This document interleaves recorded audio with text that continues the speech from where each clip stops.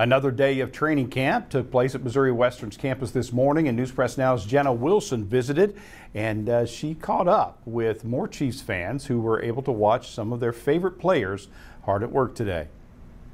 From stadium and energy consumption to travel-related emissions, football attracts a wide variety of fans, even young ones.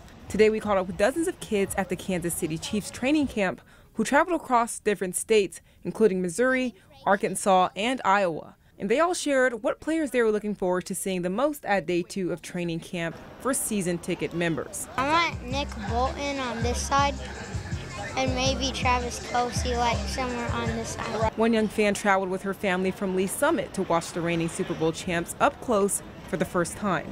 We kind of just wanted to come because it was like our first time ever coming here, and I just like the Chiefs. They win a lot of Super Bowls. Whether it's rooting for Patrick Mahomes, Travis Kelce, or Harrison Butker, each of these young fans are thrilled to experience what it was like to watch the champs alongside their new teammates train for another season as they take a shot at becoming 5-time Super Bowl champions. Jenna Wilson, News Press Now.